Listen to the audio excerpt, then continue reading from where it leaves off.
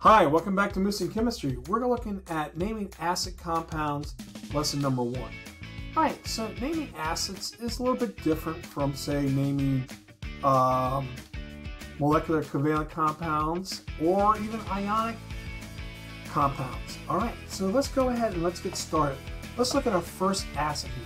How do we know it has an acid? Well, acids usually have H right here, H right in front of them, right? So that's a good indicator that that's an acid. Okay. So now, let's go ahead and look at this. So we're going to start right here, X right here, and the first element, or polyatomic ion. So we're looking at this element right here. Okay? Is it a metal or non-metal? It's a non-metal. Is the first element hydrogen? And you would say, yes it is. So you put a check mark right there.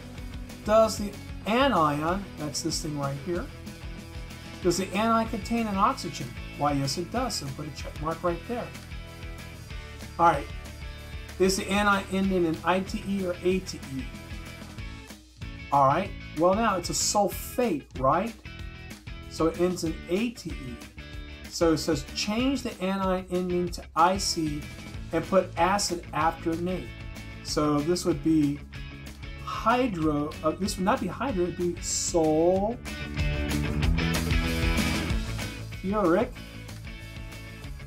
acid.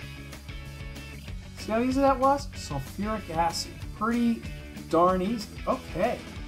Well, by the way, if you don't realize it, acids with oxygens in them are called oxyacids. Just for your information. Alright, let's look at the next one.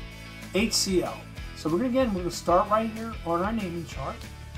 And is the first element a non-metal? Well, hydrogen definitely is a non-metal. It's the first element hydrogen. Put a check mark. Yes, it is. Does the anion contain oxygen? That's this guy right here. And no, it does not. So put a check mark right there. Use hydro plus element name with IC. Add acid after name. So this would be hydrochloric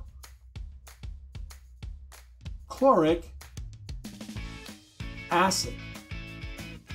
Pretty darn snarly, I'd say. Okay. Well, that was interesting, that noise. Sorry about that. And let's go ahead and let's do the next one. Okay. So, let's do this last one here. Alright, so what we got is, again, we're going to start here. Is the first element a non-metal? It is. And that's this one right here, of course. And is the first element hydrogen?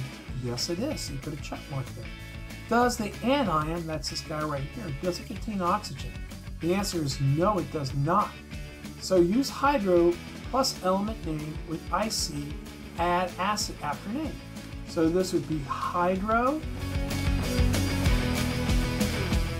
and this would be fluoric acid. And that's it for this lesson.